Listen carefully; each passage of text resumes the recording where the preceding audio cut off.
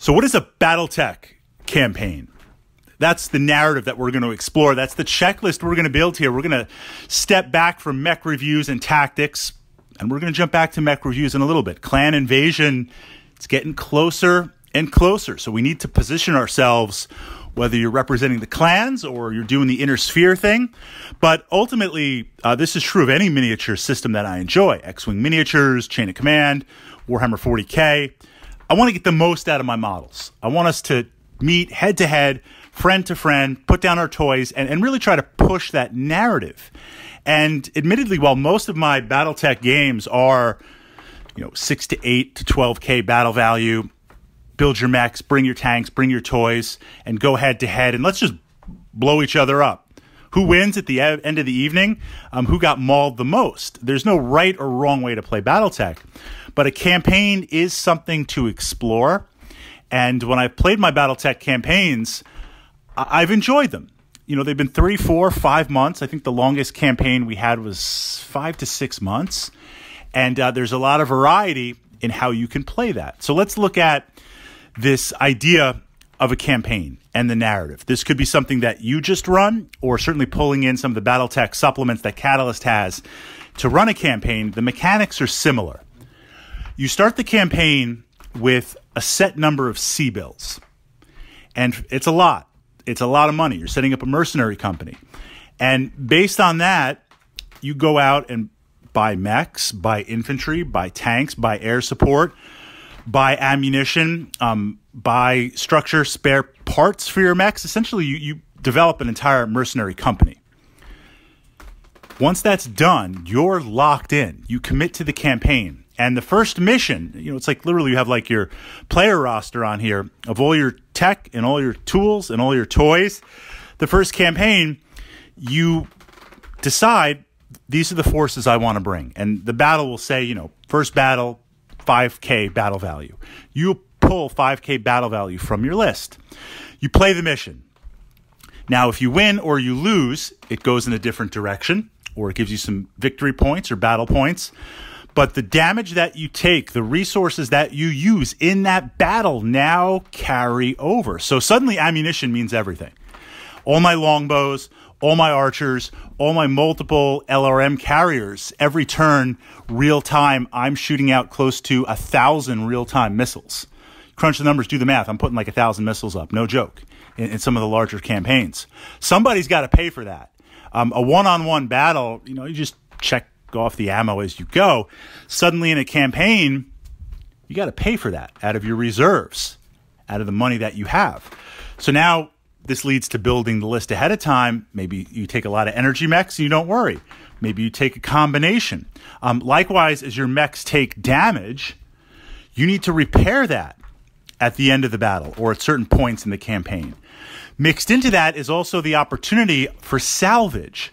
So based on who wins the mission and based on the positioning of where your mechs were destroyed and what happened, you will be able to recover certain mechs, or you will be able to recover certain aspects of the game. In one of the campaigns that I played, first game, I fielded a Cyclops. I wanted to get a budget assault mech in there. I wanted a good anchor point. The idea was to have the Cyclops hang back a little bit, supported by a Dervish and a couple of other missile mechs, and then send out a couple of light mechs just to recon. We had to locate a hidden downed pilot, an enemy pilot that both of us wanted to capture. My opponent had a mech buster. He flies this mech buster in. I, of course, just open up fire on it, just trash it out of the sky, destroy it. But it was able to make that run, that strafing run, hits my Cyclops, roll to hit, hit. Roll for damage, 12. Head. Blows my head off. Cyclops is out. Well, first my pilot got killed. Pilots also gain experience in a campaign. Okay, it's the start of the campaign. That's good at least. It's not like I was 6 or 7 missions in and I lost this pilot. I lose the experience because he couldn't eject. Okay, but now not only was the Cyclops taken out of the battle, but the fact was I had to make a decision. Now, because it was destroyed in my deployment zone, I recover it. If that happened in my opponent's deployment zone, or if they won the mission and it was out in the middle and they were able to dominate the field where their mechs are, they've just recovered a fully pretty much intact Cyclops that they could fix, that they could scrap. I was able to retrieve it. So now I have the question to ask, and it gets expensive to repair. Not as expensive as getting cored out, but it's different than getting your arm blown off versus your head. To replace those mechanics, to replace those systems, those sensors, do I want to do it? If it was a light mech or a medium, granted it costs less, I probably wouldn't have. I just would have scrapped it or taken the parts. But I was able to repair it, and I did repair it. What this leads, as the campaign goes on, and it's give and take, and of course you can discover stuff and get contracts, at the end of the campaign, we were about 19, 20 missions in. And we're both fielding mechs that we had to discover some lost tech. It was kind of like the last battle, winner takes all the marbles. And we're fielding mechs that I'm fielding like wasps and stingers with like their arms blown off. So they're just like moving targets. We've got assault mechs that just are stripped down, or mechs that I've removed all of the armor off the back because I'm out of armor. I'm out of points. I'm out of C-bills. I'm out of everything. So it's like strip all the armor off the back, throw it all on the front. We've got mechs that had PPCs, but they got damaged, so I had to downgrade them to large lasers. I'm pulling large lasers off scrapped mechs, throwing them on my Marauder that got both its arms blown off. You get into some really, really fun and interesting combinations. You know, you got to go to war with what you have, not what you want. And through the campaign, you need to make very, very challenging and hard decisions of what are you going to repair, what are you going to salvage. Sometimes in the mission, you realize I'm going to lose this mission. But if I can lure in some enemy mechs and destroy them and recover them in my deployment zone, I lost the mission, but I gained a lot of resources. Or maybe you realize I can win this mission, but it's just going to cost me so much in resources. Maybe I want to lose the mission. Maybe I want my opponent to, depending on where it branches off in the narrative, maybe I just want to try and do as much damage and let them win the mission, but overextend themselves. And it's like, congratulations, you won the mission, but everything's completely destroyed. I mean, so many different options.